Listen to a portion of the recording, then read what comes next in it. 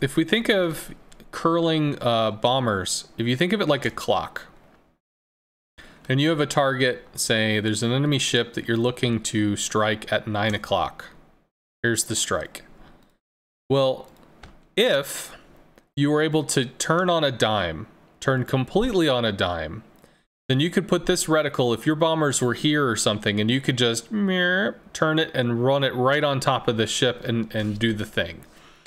But it turns out that bombers don't have that ability. So if bombers don't stop, because planes don't stop, because if they stop, they fall out of the sky and splash into the water, and then that's no fun for anybody. Well, it's fun for the person that didn't want to get bombed by the planes, but still. So instead, what you'll end up doing is you'll do something like this. Why do you do something like this? Because the US planes, when they start, they go up really sharply, so they almost cease forward movement for a small window of time, and then they duck down and they start pushing.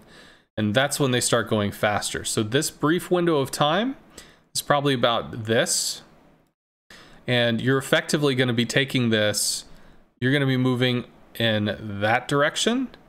And this, as a result, is going to end up moving out some and come over as well. So it ends up circling out to land on the reticle. So you're going to be trying to think of this almost like you're placing the reticle here on a clock, but because the planes are going to keep moving, they're going to work out in the end.